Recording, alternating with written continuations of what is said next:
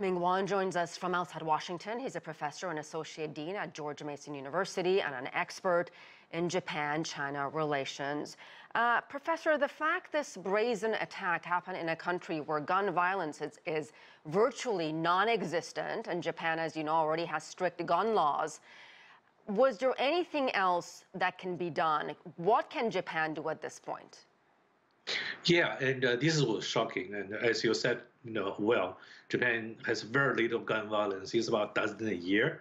And about this assassination, the immediate issue that came up is a sort of security detail or protection for political leaders, including sort of formal leaders. I'm sure they will discuss this issue in the coming days. And I neglected to mention the weapon was actually handmade, which makes this even more complicated for Japanese authorities. Let me move on to another topic. The fact that Abe was assassinated in broad daylight in an open-air campaign event. Do you think that's going to perhaps change how people view these outdoor events and terrify people into not going? It's hard to tell at this point because this is a single incident, but at the same time, this will be shocking for the Japanese who are used to a very peaceful environment, and there will be sort of discussion and about how to protect this. So it is likely that in the future there will be greater distance between political leaders and the general public, right, which is actually not ideal for democracy. Well, how will Abe be remembered in Japan? What will be his legacy? He was the country's longest-serving prime minister. Yeah, and that's going to be one of the legacy itself, the fact that he was the longest-serving prime minister. And you also have to think of the context, right? This is followed after a number of prime ministers that only served 1 year each. Nobody even remembered their names that were outside Japan.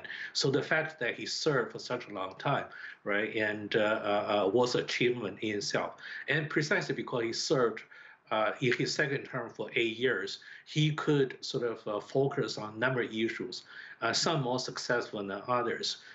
He pushed economics, Abenomics, and people debate, how successful that policy is. He certainly pushed that onto the country, and there's some achievement. But probably the biggest legacy would be his effort to strengthen Japan's defense capability and made security issue more legitimate. So in a sense that you could argue that Japan's post-war pacifism essentially ended during his term. And that's also part of the reason that he was controversial for many in Japan and in some Asian countries like China and South Korea, because they view him as a sort of a right-wing politician, although he was welcomed and embraced. Well, let me stop you there because I really do want to expand on his relationship with world leaders on the world stage, regardless of how people might view his policies. At the end of the day, he was a statesman and met with a number of world leaders, tried to have a relationship with a number of world leaders, including being one of the first to meet and greet Donald Trump once he got into office. Yeah, and he actually was very skilled. And he strengthened relationship with the United States, but he also stabilized relations with China.